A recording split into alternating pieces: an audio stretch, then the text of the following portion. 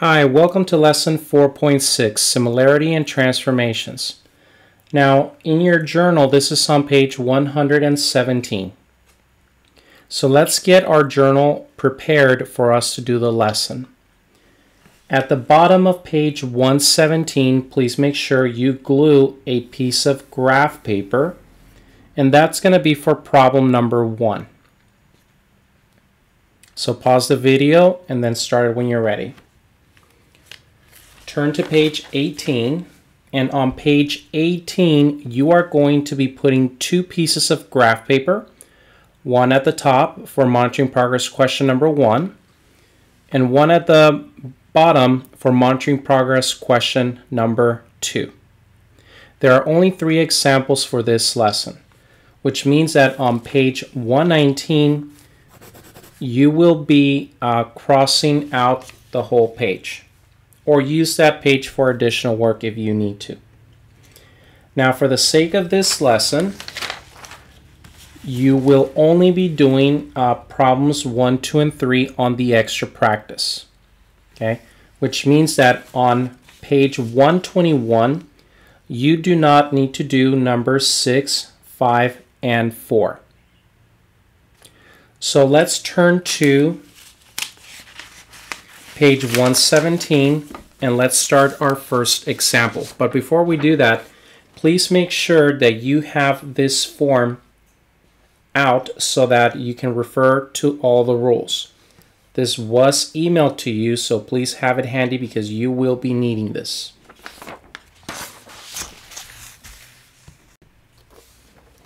So let's go ahead and start with example number 1. Now, in example number 1, they want me to graph these 3 vertices, creating a triangle in its image after the similarity transformation. So what they want me to do is they want me to translate it 5 units to the right and 1 unit up. After we do that, they're going to want me to do a dilation with a scale factor of 2. So let's go ahead and look for our coordinates. So what we're going to do is we're going to look for our coordinates of A prime,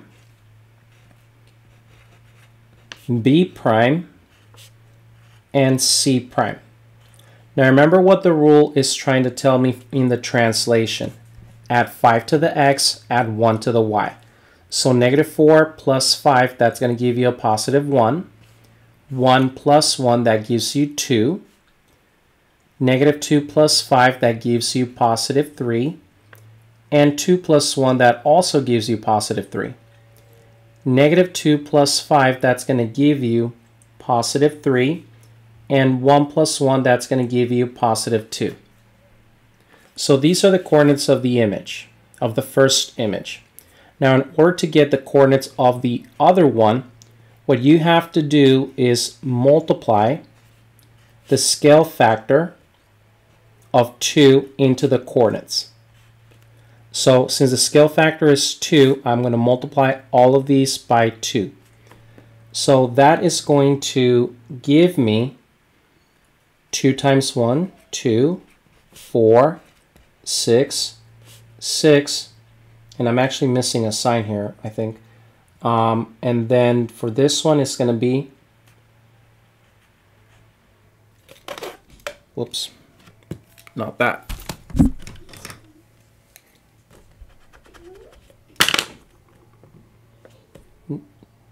Okay, 2 times 3, that's 6, and 2 times 2, that's 4.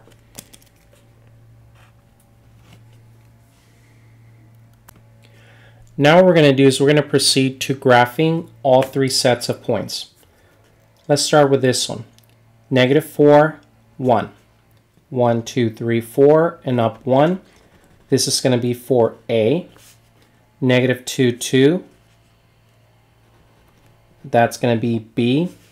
And -2, positive 1, that's going to be C. So this is the first triangle. Then what we're going to do is we are going to graph the second set. So 1, 2, that's my A prime. 3, 3, that is my B prime. And the next one would be 6, 4. No, sorry, wrong one. 3, 2. Hence now you have the translation. That's this one. So now what we're going to do is we're going to dilate this with a scale factor of 2, giving me the resulting coordinates. So you have 2, 4. That's my A double prime. 6, 6. And 6, 4, which is right there.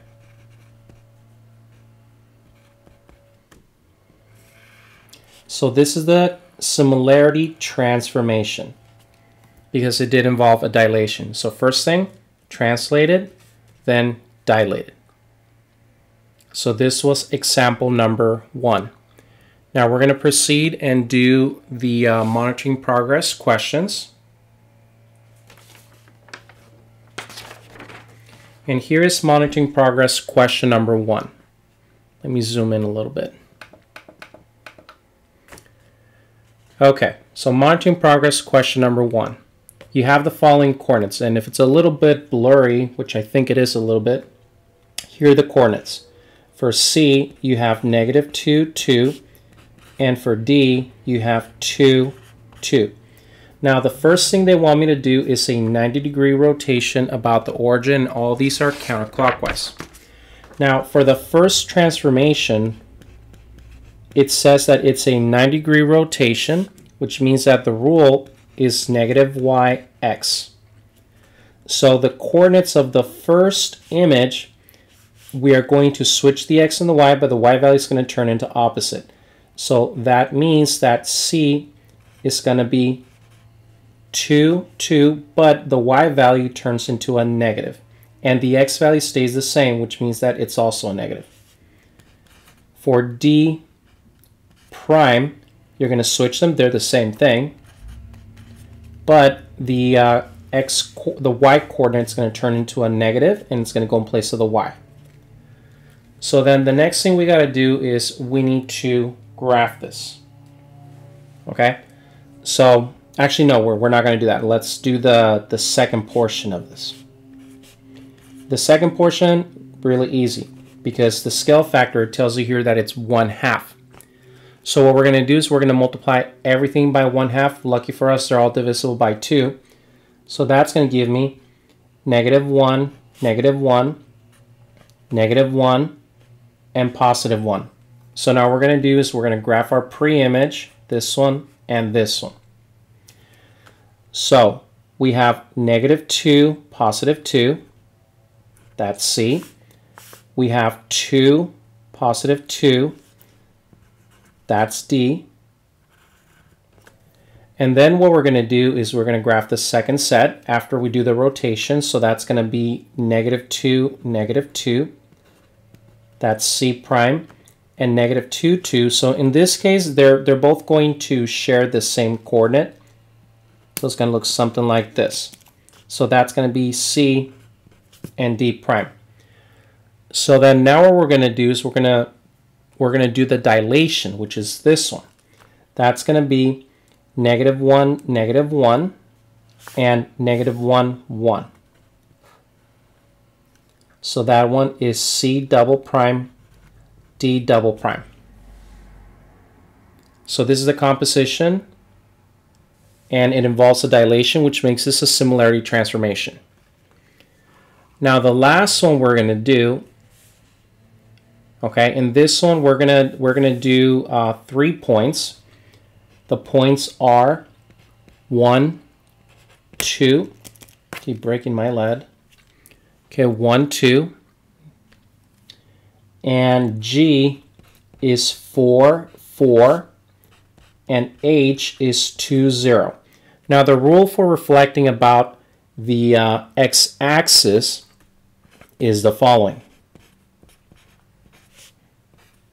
X stays the same, but y changes to its opposite.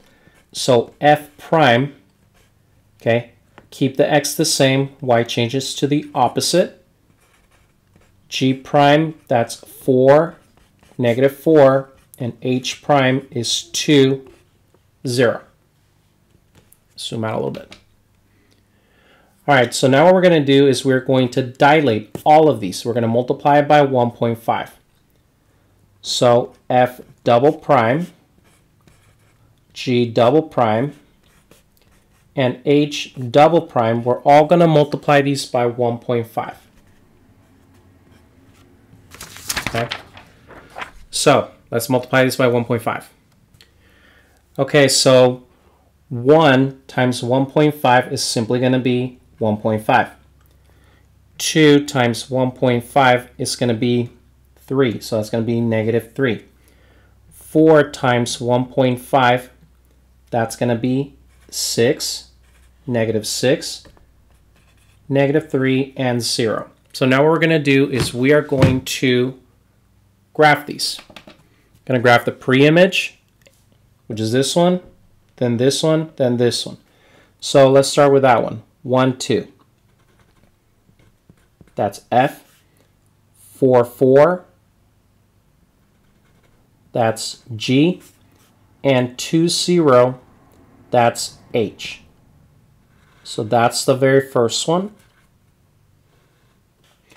Then we're going to do the reflection about the x-axis. So then that's going to be 1, negative 2, 4, negative 4, and 2, 0.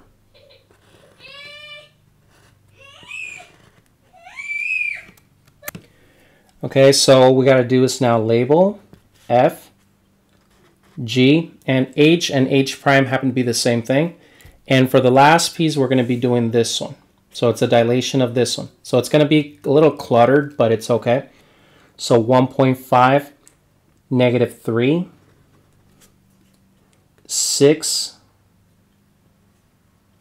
negative 6, and negative 3, 0. And that's the dilation one. All right. Make sure you guys do the problems from the extra practice, and I will see you later.